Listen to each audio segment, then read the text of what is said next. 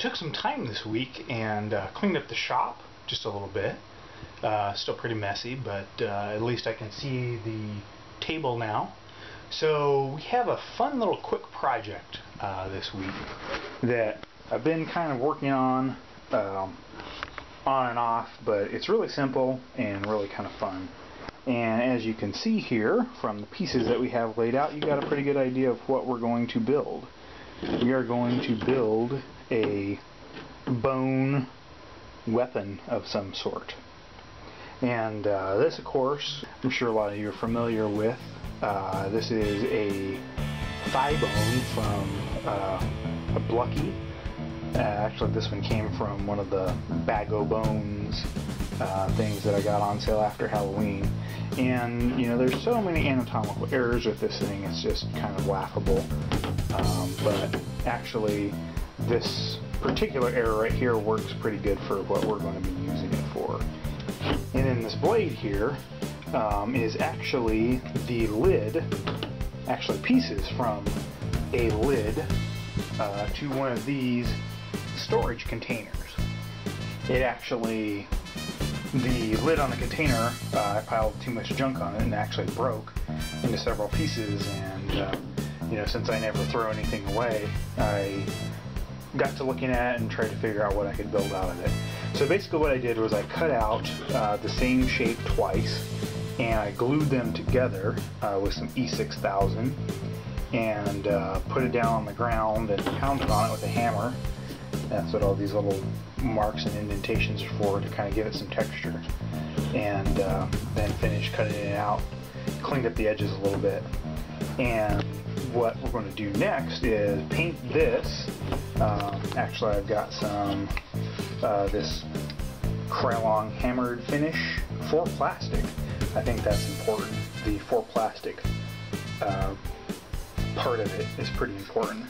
So anyways, this is a black metallic hammered look.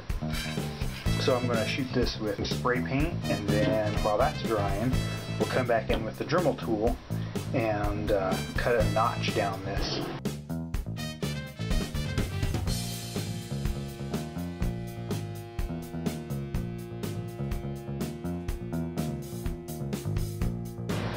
So here is our blade, fresh back from paint. So now we're just going to stick this in here. So once we get that situated exactly where we want it, we're going to come back in with a little bit of good old E6000.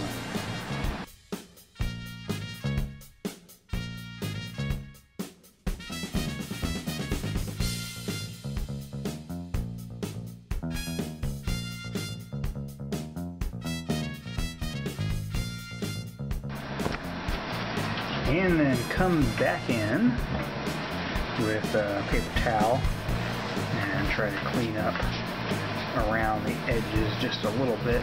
Next, we're going to give this kind of a tribal look. We got some twine here. This is 100% jute twine, and we're just going to start wrapping this around and leave ourselves enough hanging out to work with. Once we're done wrapping it.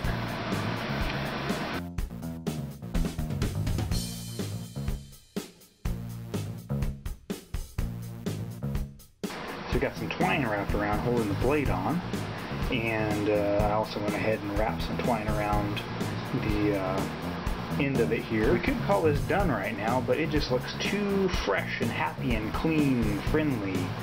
It doesn't look like it's been used at all. So we are going to do some more work on painting. So I got a little bit of black acrylic paint and a touch of brown acrylic paint and some water. And I'm just going to mix this up really good here and get kind of a thick mixture going on here.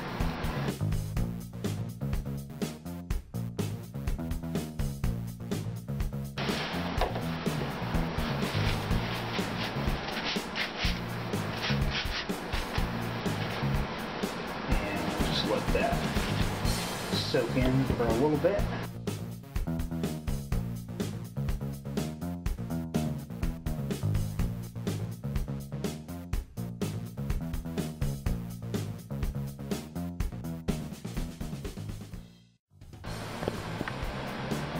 Alright, so for this next step we're going to attempt to make it look like this blade has been sharpened. And so I have some cheap Walmart spray paint, and this is silver or aluminum, and I'm just going to spray a little dab of this out into this paper plate.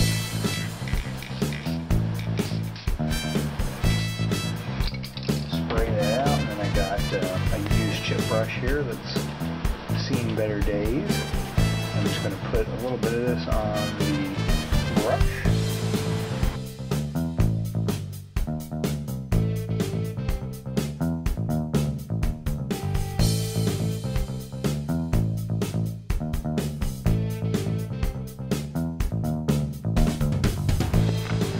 And the last step in the process that I'm going to do anyway is squeeze out just a touch of orange paint, and with the same brush here I'm going to come in and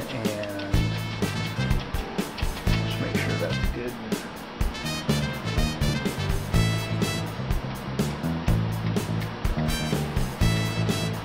Come in here and add some rust.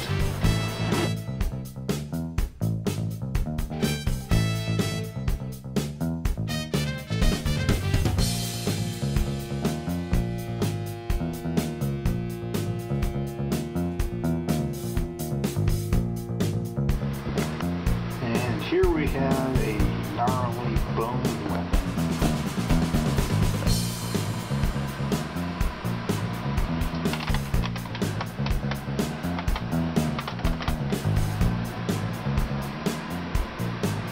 Ready to hand to an actor in the haunted house.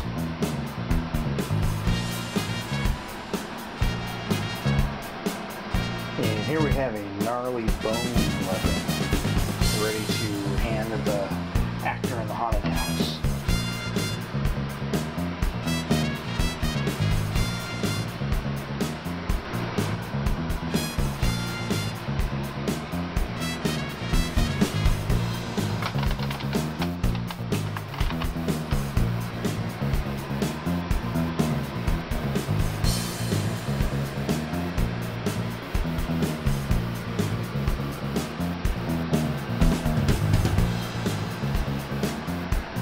Just plastic lid, paint it up properly, and a bag of bone, and some twine, and a little bit of paint, and you have yourself a gnarly looking chopping implement.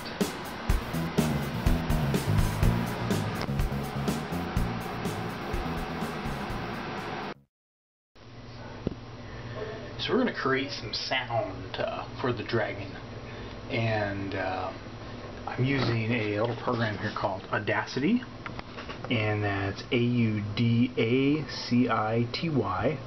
and it's a really cool little sound recorder program, and you can also do a whole bunch of different effects. And the coolest thing is it's free.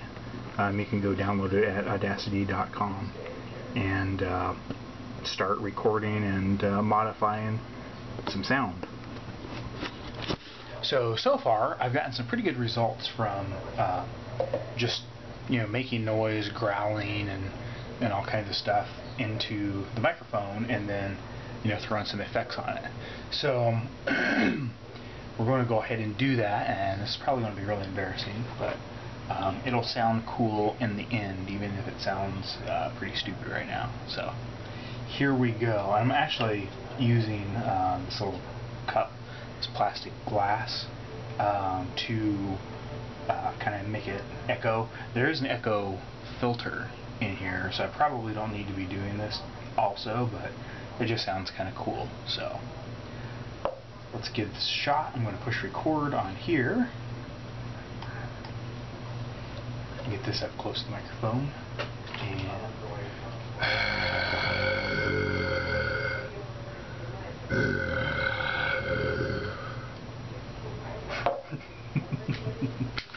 so we got some noise going on here, and when you do this, you get a nice little wave print like that. And if we go back and play it, it sounds just as dumb as it did when I did it originally. So what we're going to do is highlight this and go up here to Effects, and there's an effect called Change Pitch. You guys probably aren't seeing this, but we're going to go ahead and do that. And we're going to bring this way down, probably down to -40. There's a percent change, so we're going to bring that down to -40, and you can preview what that's going to sound like. Sounding better already. So we're going to go ahead and click OK on that. That changes it up. Next, we're going to go into the same drop down, the effect drop down, and we're going to go into change speed. And this one, you can get good results sometimes, and sometimes you don't. It just depends on what the end result that you want. It just depends on what you're going for. So we're going to change this down to -4. Give that a listen to the preview and see how that sounds.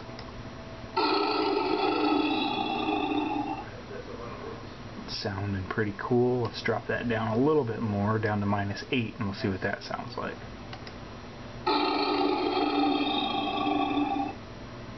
That sounds pretty cool. So we'll go ahead and push OK on that. And there's all kinds of things. You just have to get in here and play with it, and you know, see what sounds cool.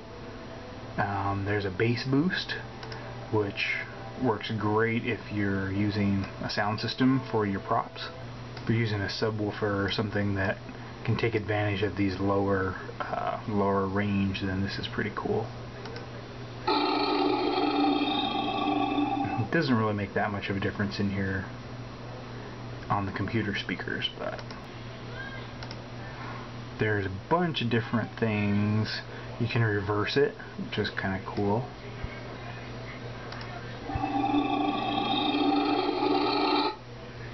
That actually sounds pretty cool. I like that. So now we're going to take that, leave this highlighted just like it is, go up here to File, and then Export Selection as Wave, and give it a clever name.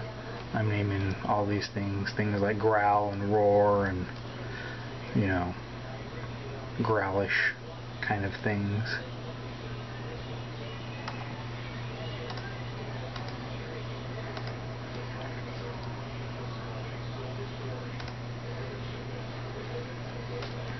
And then when you've got a sound that you like, you can load it here onto your MP3 player and plug it into your speakers on your prop and put it all together.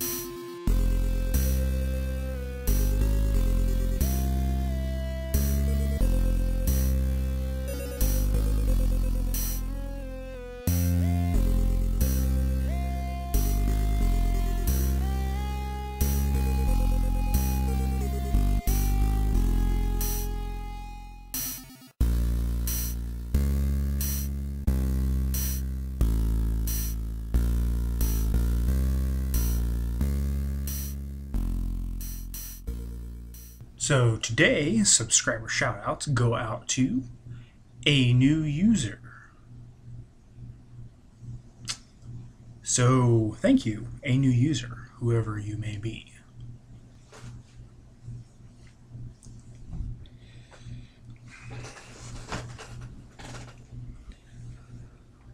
Much better.